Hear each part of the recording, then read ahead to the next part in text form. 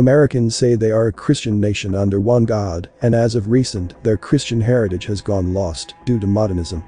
But neither Christ, God, nor monotheism play any role in the symbolism, names, murals and statues of government buildings, new or old. The primary object of American public buildings is a goddess named Columbia.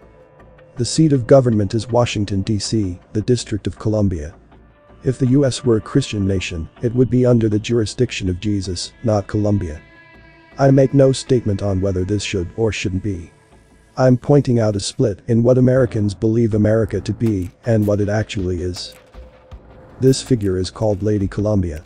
She stands on top of the Salt Lake City and County building. Notice one arm stretched upward. According to Wikipedia, the building was originally constructed by Freemasons between 1891 and 1894 to house offices for the city and county of Salt Lake. This is the Goddess of Liberty before she was put atop the Texas state capitol. Goddess Liberty and Lady Liberty are the same figure as Lady Columbia, but official sources are shy to tell you this. Both the Liberty Goddess and Columbia were often depicted with sword to the ground and the other hand reaching upward. You will soon learn why they shy away from openly telling you what this stuff is about. There's an article in Smithsonian Magazine that all but admits that Lady Liberty is modeled after Lady Columbia. There are even coins from the 1700s that call Columbia Goddess Liberty, the same name later given to Lady Liberty. Did you know that Star Spangled Banner was not always our national anthem? Prior to the 1930s, the semi-official anthem was Hail Columbia. This is a figure called Miss Freedom atop the Georgia state capitol. They don't call her Goddess Columbia, but she is. They don't call Miss Freedom Columbia, but she is. According to Wikipedia, Miss Freedom wears a Phrygian cap adorned with a star. It wears a robe and holds a torch in her right hand and a sword in her left. The torch is meant to represent truth or enlightenment, while the sword symbolizes authoritative armed liberty or enforced justice. When Goddess Columbia is not shown with a starry crown or wreath, she wears a Phrygian cap on her head. Here's a museum display of Columbia. We see the cap and, as usual, one arm raised. She often holds a torch because she's a light bearer meant to bring enlightenment to humankind. Wikipedia tells us that Miss Freedom, atop the Georgia government building, was originally called Goddess of Liberty and that the torch is a functioning mercury vapor lamp. In any case, the lady governing Georgia has all the signs of being Columbia, the Phrygian cap, the sword pointing downward, the torch lifted high, but they no longer call her that. There are many examples of this kind of relabeling to obscure the meaning of things. This is a mural inside the Massachusetts Capitol building, affirming that Columbia honors fallen soldiers. Again, one arm stretched upwards, the other clutching a sword, just like Goddess Liberty. This statue is officially called Lady Columbia, atop the Memorial Hall in Philadelphia, holding a wreath in her hands, one arm stretched upwards. Atop the state capitol of Maine, we find the Lady of Wisdom, holding a torch in her upward stretched arm. With all these Columbia statues atop government buildings, they changed the names so that people wouldn't start asking the questions I'm asking here. The old State House of Connecticut was topped by a figure called the Genius of Connecticut. According to official sources, this is an allegorical winged female figure personifying the state. Okay. This figure is no longer on the building, but now inside of it. Why not call it the Angel of Connecticut if it's winged? Word genius comes from the Latin word of the same name, meaning guardian deity or spirit, which watches over each person from birth or innate ability. Your genius, your superior talent at the game of chess, could make you a world champion. Your amazing genius would also make you a genius. In plain English, the woman adorning the state capitol is a goddess or spirit.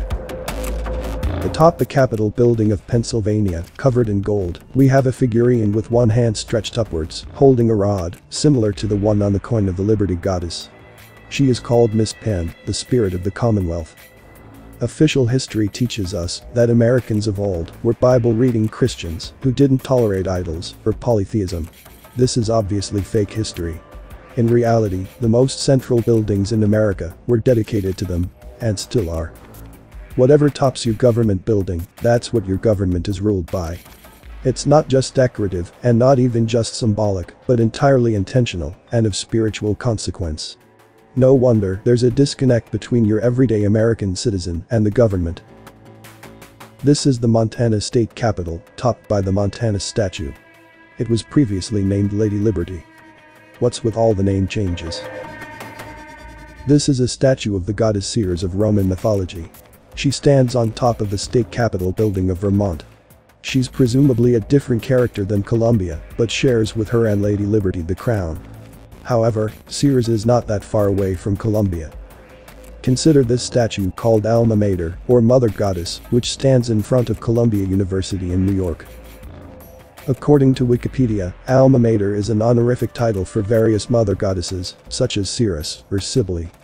This is Columbia University hosting Ceres. In America, we supposedly have a separation of religion and state. This, they say, is why there is no Christian symbolism in government buildings.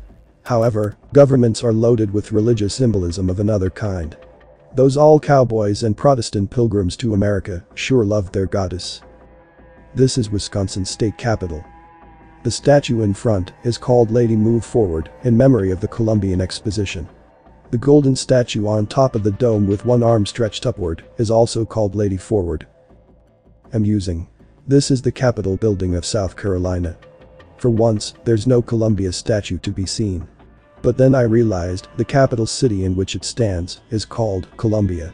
If the entire city is dedicated to Columbia, I guess you don't need a statue of her. This is Columbia triumphant atop USS Maine National Monument. I found exactly one image of Columbia with the hand pointing down. I think I know why. This is at a US Navy facility in Honolulu, Hawaii. The Navy doesn't operate in the heavens, but in and underwater. So, their protective idol is pointing downwards. Oklahoma State Capitol used to have the lady atop its dome, but it's meanwhile been replaced with a Native American statue. Even old posters couldn't help but make sure to have one arm up, one down. What does it mean? I guess it means they wish to be viewed as being the connection between heaven and earth. This is the state capitol building of Missouri. Atop a dome, there is a statue of goddess Ceres with her right arm stretched out. I looked at every state capitol of the USA. Not all of them have Columbia at their top, but many do. Others have Ceres, Lady Liberty, Lady Freedom and other variations. In some towns, Columbia is on other buildings, not the capitals. Some buildings used to have a statue at their top, meanwhile removed. Isn't it interesting how similar all the Capitol buildings look? They are supposedly built by many different architects. They're supposed to be modeled after the US Capitol. But the building style isn't unique to the US. We have buildings like this across the world. This is St. Paul's Cathedral, London, said to have been built in 1675. This video is just an introduction to something I find really fascinating. If you find it interesting, I'll continue in part 2.